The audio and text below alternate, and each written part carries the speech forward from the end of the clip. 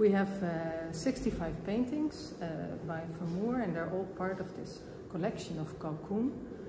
Kalkoen asked Jean Baptiste Vanmour to depict his audience with Sultan Ahmed III. That was, of course, a very important moment, his first meeting with the Sultan. And Vanmour came with him to the Topkapi Palace and made 3 paintings of this audience. So these 3 paintings are, you could say, the heart of the collection. They are all made by Jean Baptiste Vanmour, who was a painter present in Istanbul at the time that Cornelis Kalkoen, our Dutch ambassador at the Ottoman Empire, was present in Istanbul.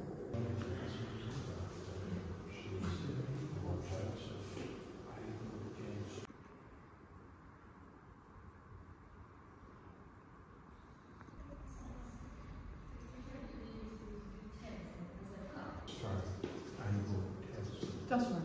Yeah, no, but we do have the Is that what that's it? the tin plates. The first European object that was left in Australia.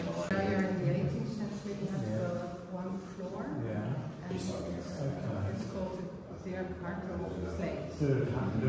Yeah. That was on the west.